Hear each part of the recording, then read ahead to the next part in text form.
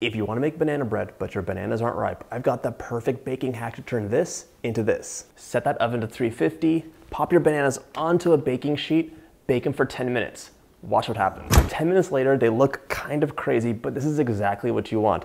They've blackened, they're gooey on the inside, perfect for mashing. All you have to do is wait for them to cool down before you split them down the middle, scoop the inside out, and you have the perfect mush for banana everything. Happy baking!